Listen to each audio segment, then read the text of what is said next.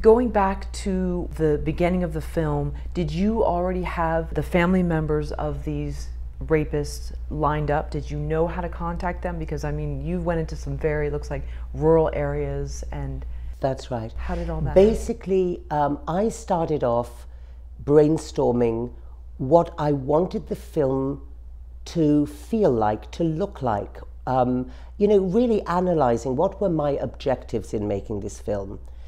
I then did a period of quite intensive research in terms of just finding all the footage I could of the reports, and this was a very, very well covered, well reported incident.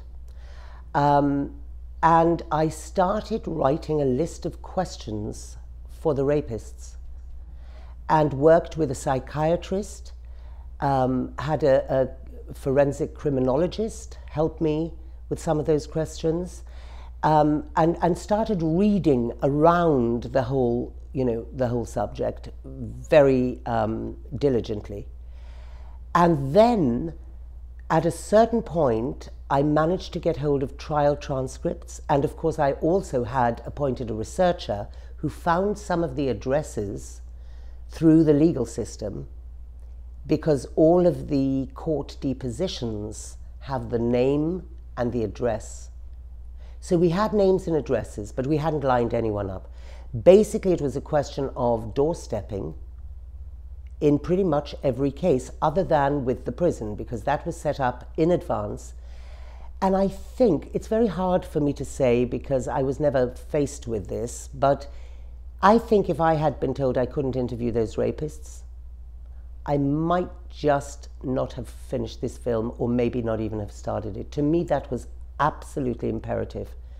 There were three things I wanted to deliver with this film. The first was that the protests should be amplified, that they would be the heartbeat and the pulse of this film, because they are ultimately what made me feel very optimistic that the time had come to deal comprehensively with this issue that the world has neglected and abandoned for many years. The second thing was that it was very disturbing to me that this young girl, whose entire life was before her, was just referred to as this 23-year-old medical student in the press. That was it, you know, who had gone to see a movie with a friend. That's all we knew about her. And in fact, until the film came out, nothing more was known about her. So it seemed to me to be crucial to delve into and find out and document what we have lost in this girl's murder.